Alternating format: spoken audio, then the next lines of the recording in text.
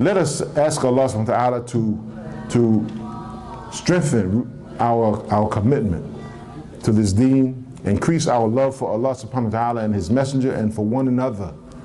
We need to really work on that. Increasing our love for one another, rising above the ethnic differences. It hurts when we become strangers to one another. You see, because we can't cross the divide of racial differences, racial barriers. So the Pakistani stay with the Pakistani, the Arab stay with the Arab, the African American stay with the African American, the Caucasian stay with the Caucasian. No. The Prophet ﷺ, he had a universal companionship of Muslims around him from every nation, alhamdulillah.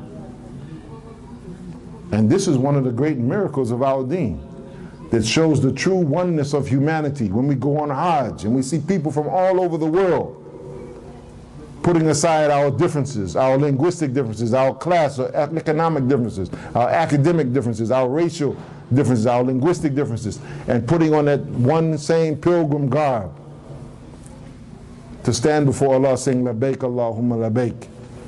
Labbaik la sharika laka labbaik. Innal hamdu wa ni'mata laka wal mulk la sharika lak. Alhamdulillah. No other religion on the face of this earth demonstrates the universal oneness of humanity like Islam.